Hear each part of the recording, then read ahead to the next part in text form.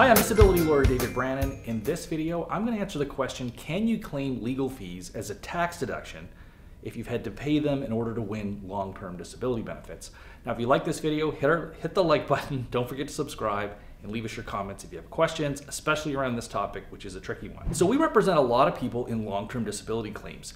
And of course, when people hire us, they have to pay legal fees. Now, a question that often comes up is, can I claim the cost of the legal fees as a tax deduction?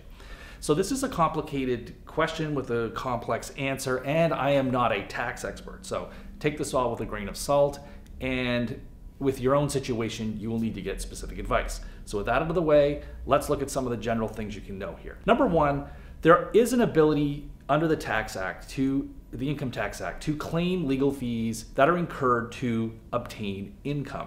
Now, it's been long accepted that this is acceptable to do when you're trying to get, say, wages from work or things like that.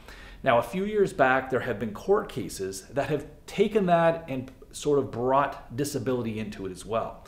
So in specific situations where you have a long-term disability plan that is tied to your work and you are incurring legal fees to get payment of disability benefits that would have been paid to you on a periodic basis, like they would have been paid every week, every 2 weeks, every month, something like that.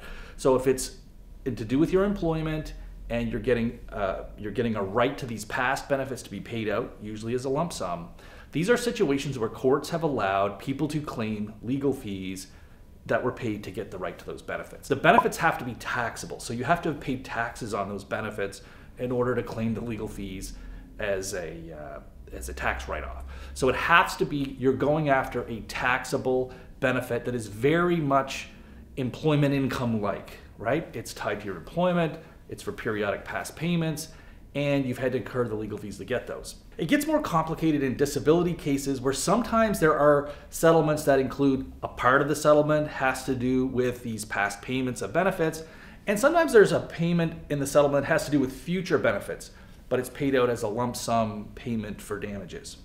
So in those situations, you probably cannot claim the entire legal fee because some of the legal fee is going towards getting these future benefits, and this is an area that is really kind of a gray area.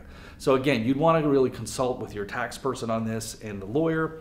But generally what we do at Resolute Legal is we will give people, in the right cases, we give them a certificate or a declaration or an affidavit that sets out exactly the facts, and then we allow the tax people or Revenue Canada to figure out what type of deduction should be allowed here.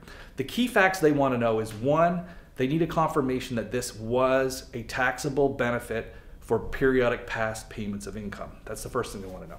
The second thing they want to know is what is the total amount of the entire settlement and what proportion of that was for these past benefits. So you want to make sure that's included. The other thing they want to know is, were there any legal cost reimbursements paid?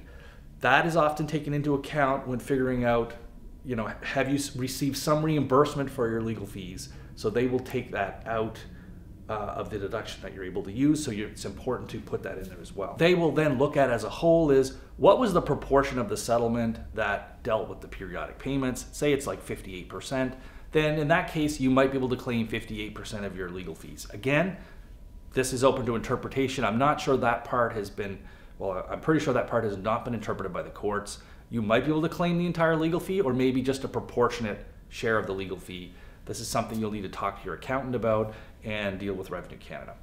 So that's the answer to this, that it is allowed. However, the way it's been allowed is through court interpretations of the Tax Act. So keep in mind, court interpretations can always change. And so this is something that you're going to always need to treat on a case-by-case basis, dealing with the professionals that are involved. And finally, not all long-term disability benefits will qualify for this. So again, make sure you talk with your professionals that you're dealing with.